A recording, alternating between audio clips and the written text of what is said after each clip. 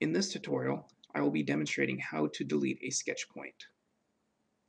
As you can see, I have a wing component loaded in OpenVSP as well as a sketch point layout created. First, we select the sketch point layout in the geometry browser, select which point we wish to delete,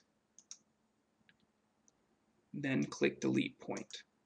As you can see, that sketch point has been deleted from the layout and is no longer on the component itself. We can also delete multiple points at a time by simply dragging and selecting multiple points and clicking Delete Point again. As you can see, all selected points have been deleted.